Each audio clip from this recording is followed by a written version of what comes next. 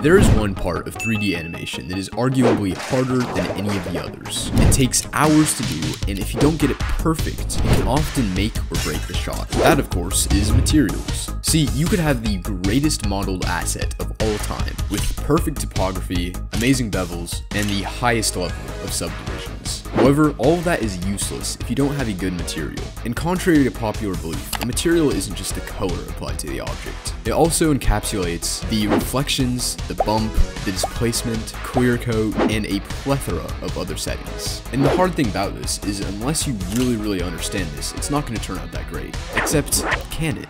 What if I told you that you didn't have to learn a single attribute of material creation? Because I've always understood there are people out there who are 100 times better at this type of stuff than I could ever be. And these people have literal years in the 3D industry, and I'm literally only 14 years old. So look, no matter how hard I try to create the perfect material, there are always going to be hundreds of people that are way better at it than I could ever be. So what if I told you that I found the secret to achieving the exact same thing? That's where the Material League add-on for Blender comes in handy. Because this add-on was created by the exact same industry veterans I mentioned earlier. These people have years of experience and are truly insanely talented. And together, they've made this add-on that brings these very high quality materials straight into your Blender workflow. All I have to do is select an object, and on the side panel, I can choose from one of the hundreds of materials. But here's where it gets crazy. Instead of just applying material and calling it a day, these are fully customizable, meaning I can change all sorts of options on them. There are hundreds of sliders, options, and ways to introduce variety into your materials. For example, you can add in displacement, adjust the roughness, manipulate the specular, and tweak the diffuse texture to get the results you desire. As well as this, the add-on also comes with a bunch of different HDRIs that you can click one button and implement into your 3D scene. And honestly, I've talked about tons of add-ons on this YouTube channel, but this definitely earns one of my top 3. And the reason for that is there's just so